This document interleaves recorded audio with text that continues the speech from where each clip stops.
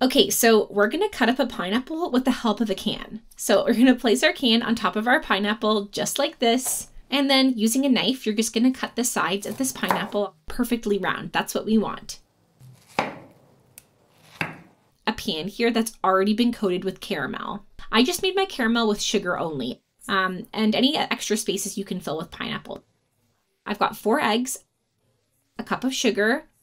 We got some margarine here I'm putting in, and then we're gonna make sure this is mixed real. 2 cups of flour here, just like this, and a cup of milk, baking powder now. Now that it's mixed up nicely, we're gonna take our batter here. We're gonna spread this over our pan nice and evenly, just like this. 355 degrees Fahrenheit for 40 to 60 minutes.